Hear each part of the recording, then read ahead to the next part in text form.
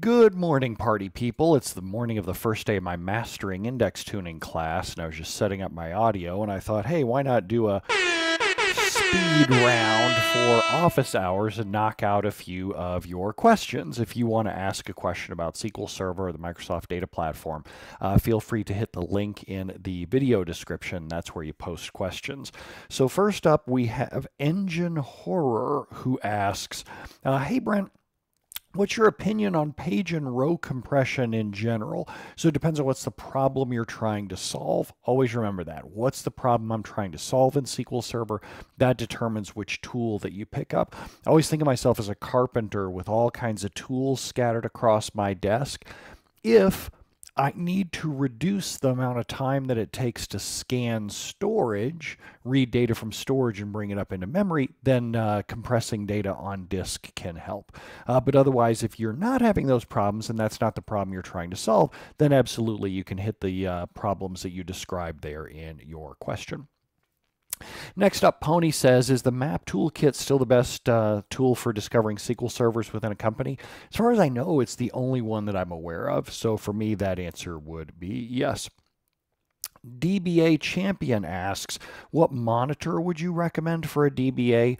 For me, for the primary, the biggest one that you can afford with the highest resolution that you can afford, and a side monitor that's usually like portrait. I like a 1080p portrait monitor, and you don't see that in my setup here because it's just for streaming to keep things simple. I usually use just a laptop, but I like a side display for that way I can put things like email or the help desk panel that I'm working on, like a Jira or whatever, Slack, things like that, just communication type stuff.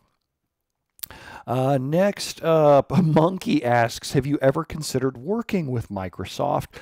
It's a tough sell because of the money that I make doing training and consulting. It would be hard for me to switch over to Microsoft and make the same amount of money, but that's just because of the weirdo position that I'm in the market. You might notice that Microsoft has been hoovering up, they've been vacuuming up all kinds of data professionals who do blog and present, people who have regular quote-unquote jobs working for other companies, not the ones who've like started their own consulting firm or whatever. But it's very common to see Microsoft hire those kinds of vocal people. It's also kind of a bummer because you see this total brain drain from things like the MVP program, where it used to be all about community presentation and giving back and helping other people learn. And these days, I'm not exactly sure what the MVP program is measuring, because there's a lot of people who never do a blog post, never do a video, never do user group sessions or anything like that. So there's been a real marked decline in the voice of the Microsoft Data Platform out there, and to some extent I think that's Microsoft's own fault for hiring so many of the vocal community experts, which is tough because they don't do that work inside Microsoft either. There's not a lot of evangelism going on. Next up, Monkey asks, do you recommend performing transaction log backups into one TRN file, or each log file should be separate?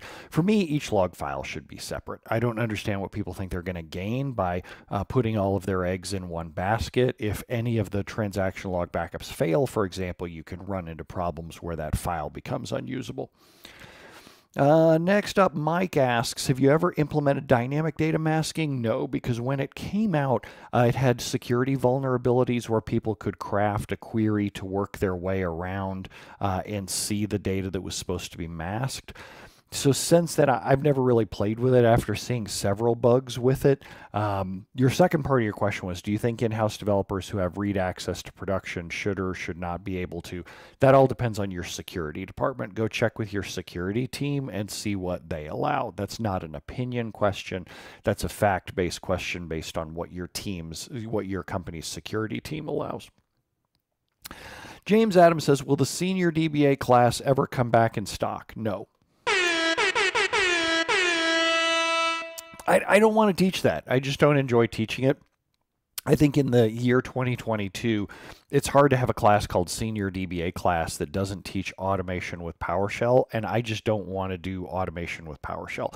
It's not something that I find personally fulfilling, is scripting multiple server actions. I think it's a core thing that if you call yourself a senior DBA, a production DBA in the year 2022, that you should totally be doing those things. I just don't want to teach them. It's not fun for me in any way, shape, or form. Next up, let's see here. B-treehouse asks, I must optimize the database of a multi-tenant app. The first column of my indexes is TenantId. This causes parameter sniffing issues. Would it be an acceptable use case for optimize for? Man, it's such a great question, and I wonder if there's anyone who has classes on parameter sniffing. I wonder if they've put together things that would teach you like the fundamentals of parameter sniffing. And then after you got done with that, they would also teach you how to master parameter sniffing. And they may describe the pros and cons of the different solutions on there. They might even spend days working with you on it, showing you all kinds of lab exercises so that you can see the different solutions in action. That's a great idea. Oh, I got nothing. I don't know what that could possibly be. Tefnut, which sounds like Tefnut, which is interesting.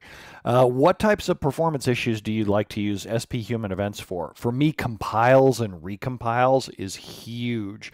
I adore using it for compilations, queries that use option recompile, queries that are sporadically recompiling due to things like temp table usage. It's amazing for that.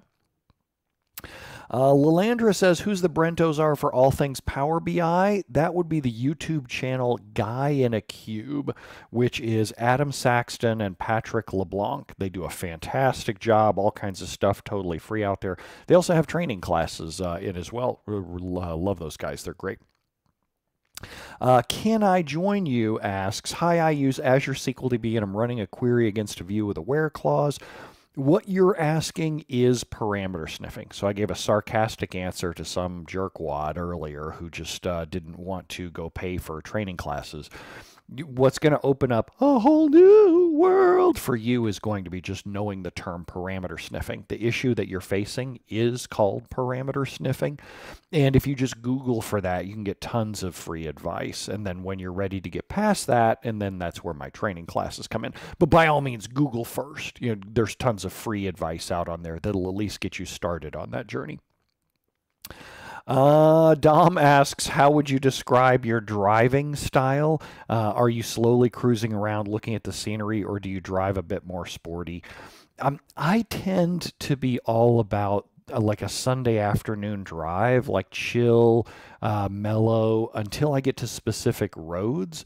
There are some roads like Malibu Canyons or the Vegas Valley of Fire State Park that are just phenomenal for driving, as long as you know that the roads are clear. Like, do a lap through them first, understand what's happening that day, because sometimes they can have bike races on them, for example. But most of the time, I tend to be pretty chill. You notice too, you say appear to be engineered to be driven pretty fast. So I have a Ferrari 328. It's slower than a modern minivan. I have a Porsche 944 Turbo. That's it's a stick, so it's still enjoyable to do speedy driving with. That's the most comfortable car in terms of fast driving. The shifter's fantastic, but it's still not fast. Almost any modern minivan will smoke the historical cars that I have. The one exception is the Jaguar. The Jaguar is crazy fast. And then the last one, Soul asks, howdy, sir. How come you haven't gone bald based on recent driving videos? Your hair is gorgeous. Thank you. I'm blessed with my mom's side of the family's hair. My dad's side goes bald pretty quickly. But my mom's side of the family has really thick hair. The flip of that is my mom's side of the family tends to be gray by the time that they're like 30, 35. I happen to like gray hair. It served me well in my career because I was this young goofball, and it helped me get taken more seriously, I think. I had a more mature kind of look about me when I wanted to. So I never minded the gray hair thing at all.